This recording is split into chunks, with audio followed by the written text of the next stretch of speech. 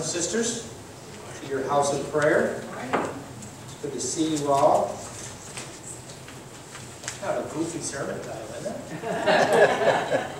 I like to pick a sermon title like that. Are you a bright light in a night fight? Only Ray wish. Turning our Bibles over to Romans chapter 6, one page over.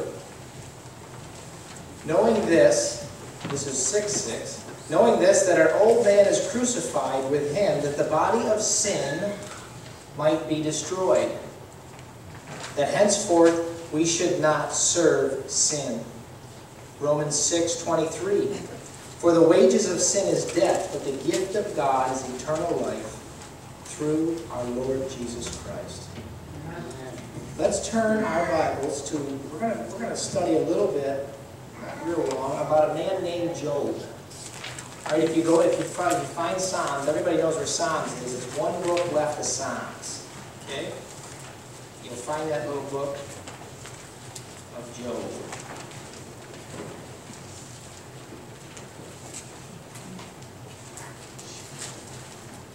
And this poor little fellow Job, y'all know the story of Job. We're going to turn to chapter 32. In my opinion, Job was a very good Adventist. Okay? There wasn't an Adventist on the planet yet. He was a very good Adventist. He knew the law, and he obeyed, didn't he?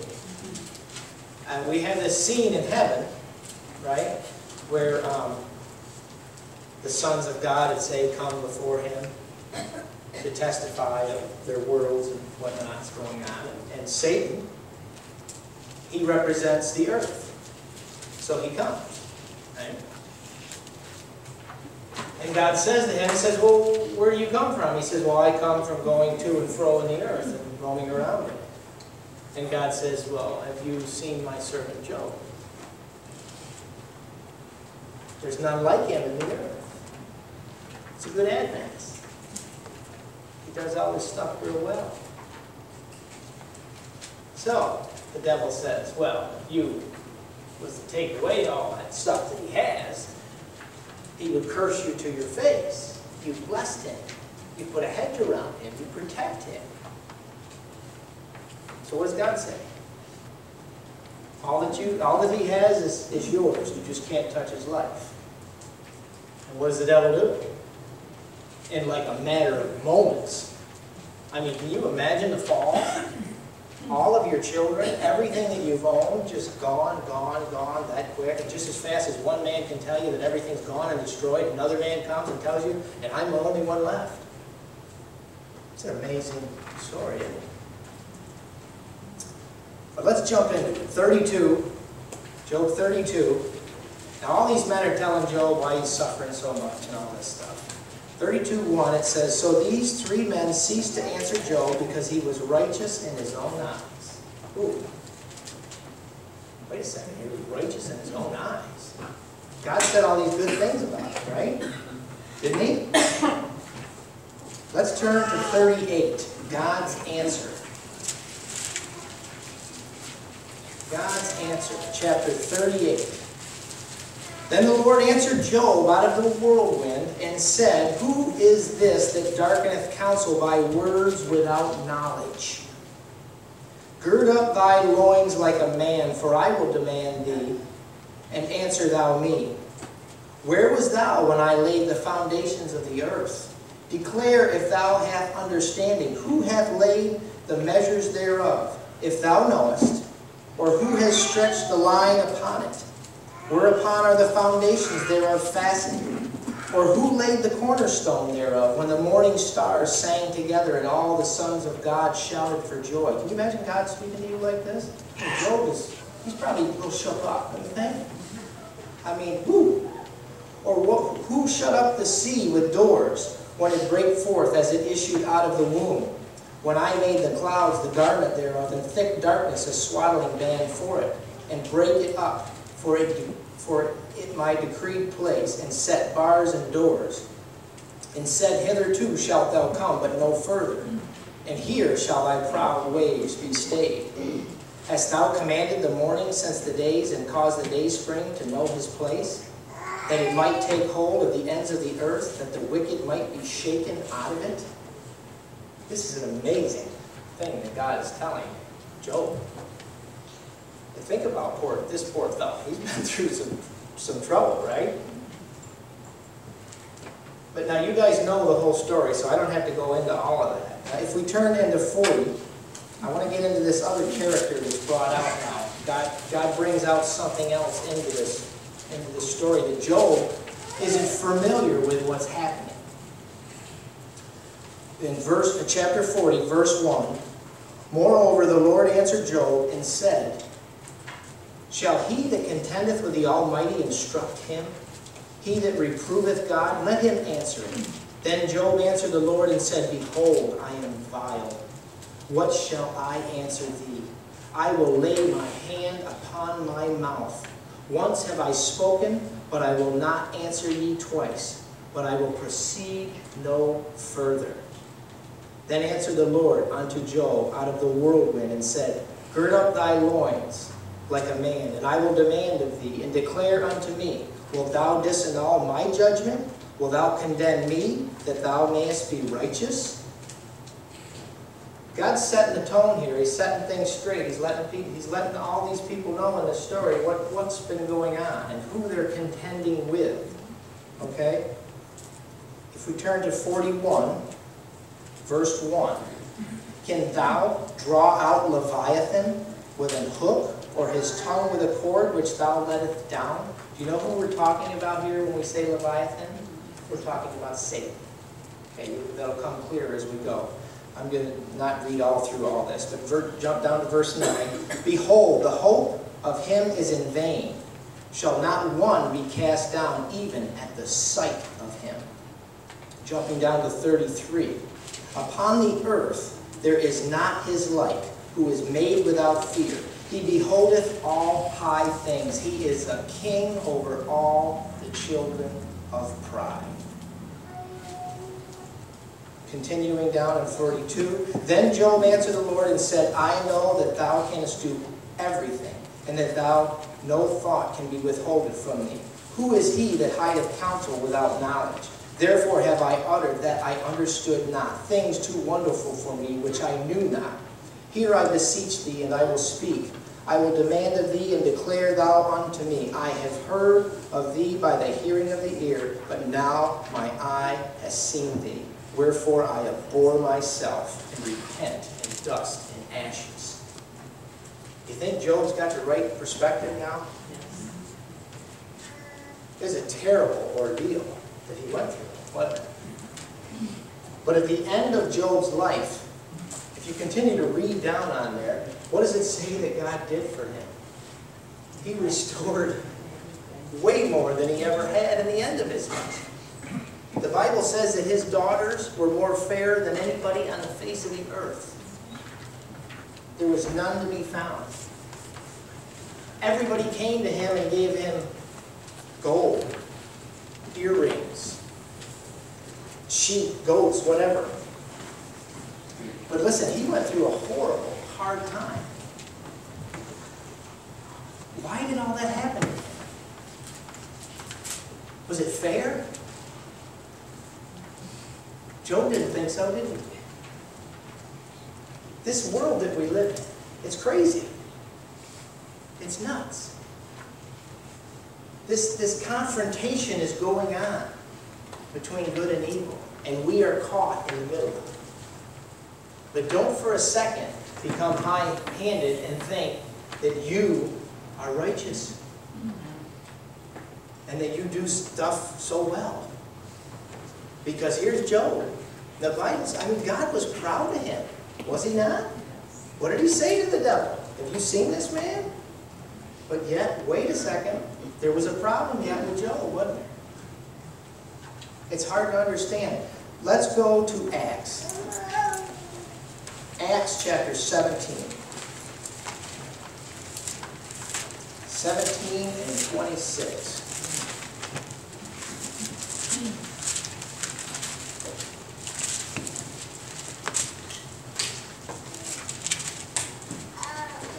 And hath made of one blood all nations of men for to dwell on all the face of the earth, and hath determined the times before appointed and their bounds of their habitation. Sound like something good? We're all of one blood, right? So we're all in the same boat. When you're in a hospital and you're laid up and we got to give you blood, you're not really concerned with whose blood it was. You just want to make sure it's the right type, right? Doesn't matter where it came from, who it came from, as long as it's compatible, it's the right type, you're good to go, right? So no man is any better than any other man. We are all, I don't care who you are, on the same level, period.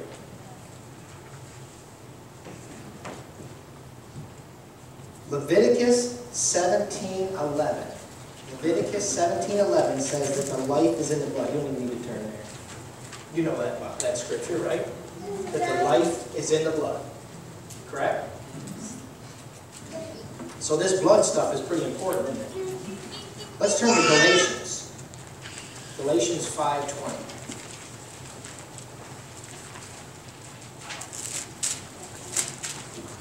5:22. The Bible says in Galatians 5:22, but the fruit, does it say fruits? No, it says the fruit, doesn't it? It says the fruit of the Spirit is love, joy, peace, long-suffering, gentleness, goodness, faith, meekness, temperance. Against such thing there is no law. You see this? When you have the fruit, you don't have one. Follow me? It's not like a gift. You understand that? When you have the fruit, you have all of these. If you look up above that, it talks about the works. In 19, now the works, now there's an S on the works, isn't there? The works of the flesh are made manifest. And these, adultery, fornication, uncleanness, lasciviousness, idolatry, witchcraft, hatred, variance, emulations, wrath, strife, seditions, heresies, and goes on and on and on. It's very important that you understand there's an S there, but there isn't an S on fruits. You make the correlation there? You understand that? If you have the fruit, you have them all. Don't even consider the other part. You don't even want to be in that group. Hang on to the fruit. Right. Matthew 7, yes sir. Oh, we need to understand too, works comes from the flesh. The Spirit offers fruits. Right. The works are of the flesh. Right. And the Spirit is where our fruit fruits of the come Spirit. from. Absolutely. Matthew 7, 16.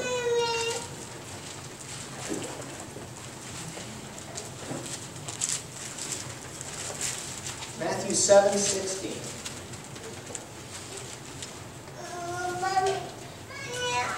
You shall know them by their fruits. Do men gather grapes or thorns or figs or thistles?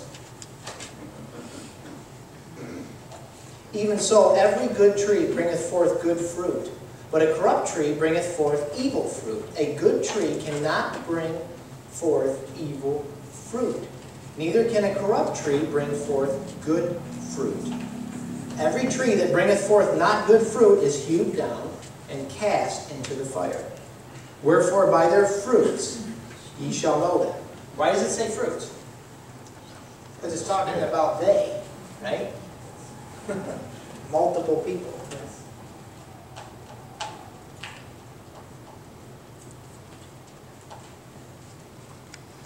Not everyone, reading in 21, not everyone that saith unto me, Lord, Lord, shall enter into the kingdom of heaven, but he that doeth the will of my Father which is in heaven. Many will say to me in that day, Lord, Lord, have we not prophesied in thy name, and in thy name have cast out devils, and in thy name done wonderful works? And then will I profess unto them that I never knew you. Depart from me that work iniquity. Therefore, in verse 24, whosoever heareth the sayings of mine and doeth them, I will liken him unto a wise man which built his house on a rock. Matthew 10:22. Ye shall be hated of all men for my name's sake, but he that endureth to the end shall be saved. You see, real fruit, brothers and sisters, attracts bugs. You follow me? Real fruit attracts bugs. You can put out those plastic apples and stuff, and it may fool a human being for a second, but you never fool the bugs. They don't. Can you grab that for me?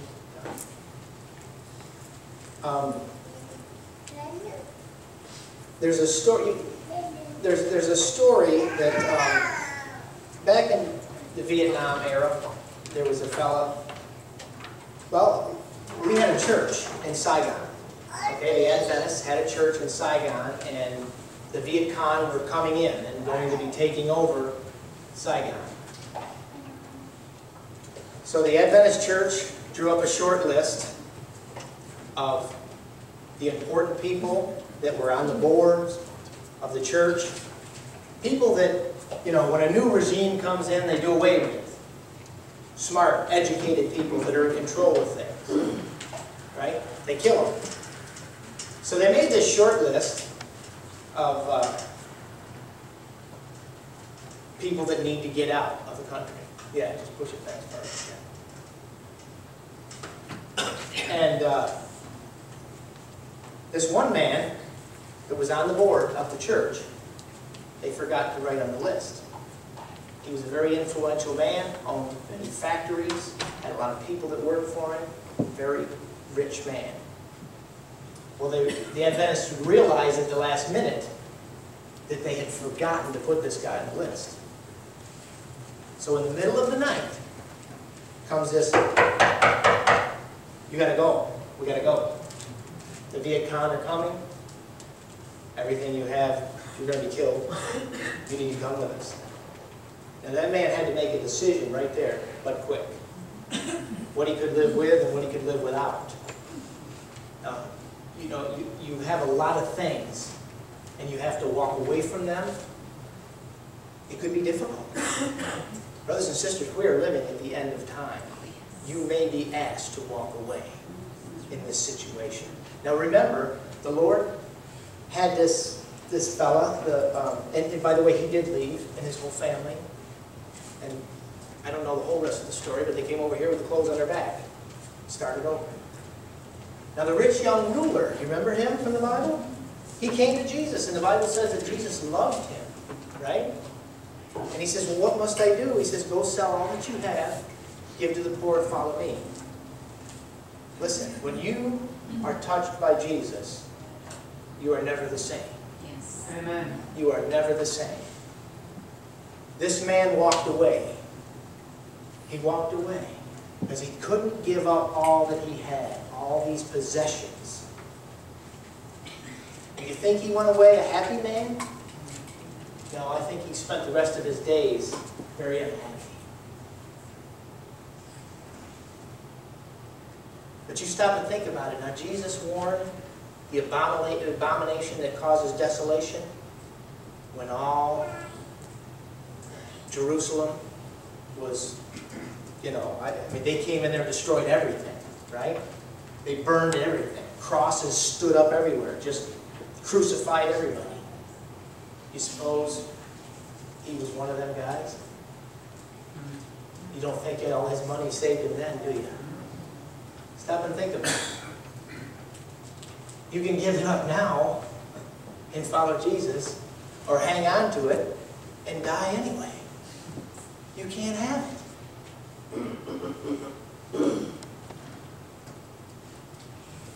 I want to draw a little illustration. And what we're going to talk about is imparted and imputed righteousness. Okay? Now, out in the, I'm no drawer. Okay? So, forgive me already. Out in the ocean, that's the ocean. We'll call it the Gulf. Okay? There's people that go and they take oil out of the bottom of the sea, right? But what do they need to do first? They need to set piles, don't they? Yes. They drill piles way down in the sea. Told you I'm not a drawer. That's supposed to be 4 piles. Okay? And it's in the bedrock. So this stuff doesn't move. Now they build their platform on this great foundation, right? And in this platform, the foundation, the blood, okay, we have imputed righteousness. You give your heart to Jesus Christ, right? The blood of Christ covers you. You now have a standing. You follow me? A place in which you can do work. Work. What did it say? We must do things. Those verses we read. Who's going to be in heaven? Those who do the will of the Father?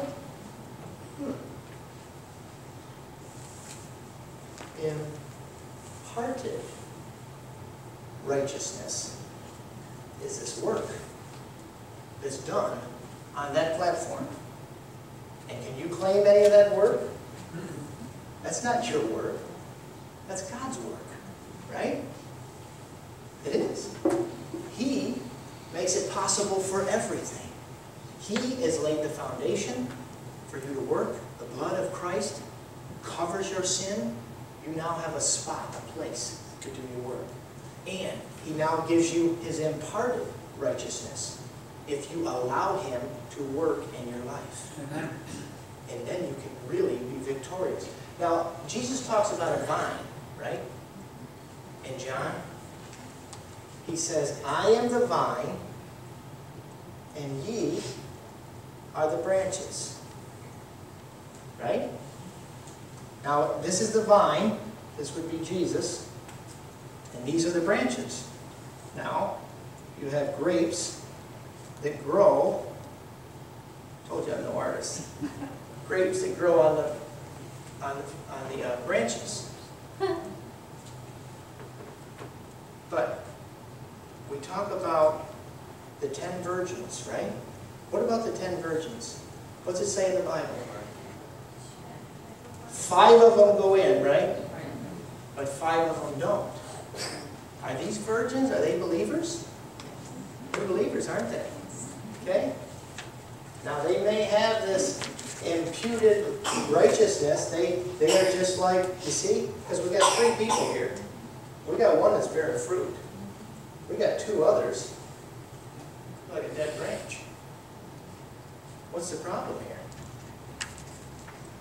Are they allowing God to impart His righteousness? What does God say that He will do with the unfruitful branch? Burn it up.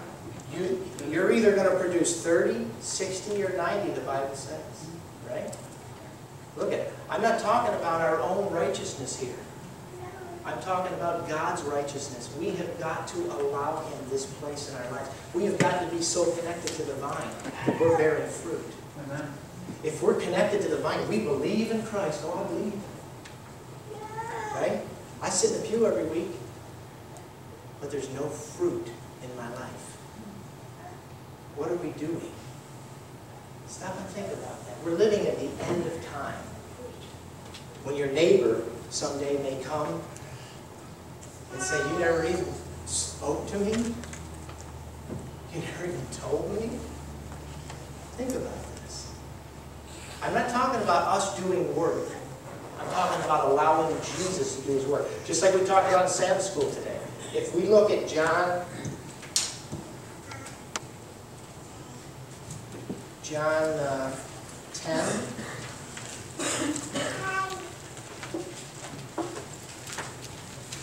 John 10.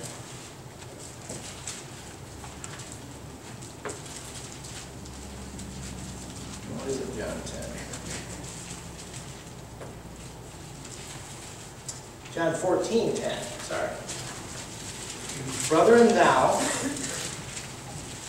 Not that I am in the Father and the Father in me. The words that I speak unto you, I speak not of myself, but the Father that dwelleth in me. He doeth the works. You see, Jesus didn't even claim any righteousness of his own. You follow me? He's asking us to overcome the same way he overcame.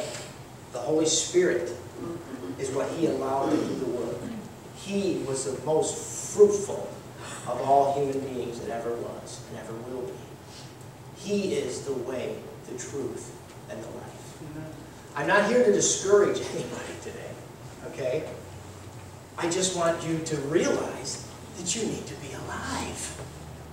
You need to be alive in Jesus Christ. Not just merely an assent that, oh yes, I believe in Jesus. Because it's more than just, I believe in Jesus. You need more than faith in Jesus. You have to have living inside you the faith of Jesus. Amen. Amen. That is the victory. Let's turn, I'm going to close here real quick, 2 Corinthians.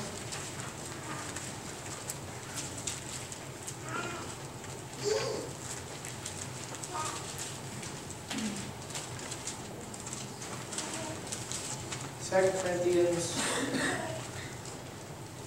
5:17.